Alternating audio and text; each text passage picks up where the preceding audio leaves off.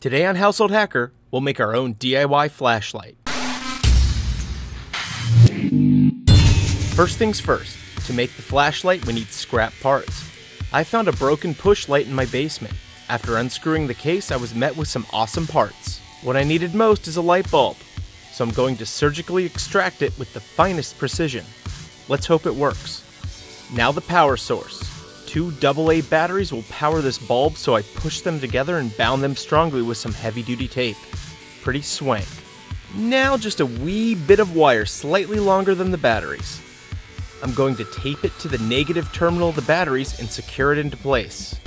Now take the other end of the wire and tape it to the side of the light bulb, not the bottom.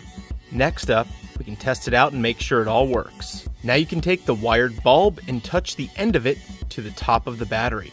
If it lights up, then you did everything right. Awesome! You just made your own crude flashlight that might save you at some point. But I'm going to take it just a bit further. I figured this thing might fit into a marker case pretty easily. So I clipped off the top, hollowed it out very carefully so I didn't get ink everywhere. Who wants that anyways?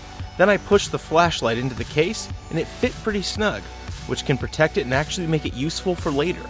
But how about triggering this bulb? It just so happens that that push light I found had a spring in it. I grabbed that and put it to use. After trimming it down, I glued it into place and I now had a spring-loaded switch. I took some aluminum foil and made a small cone from it. Added that to the top of the flashlight and secured it with tape.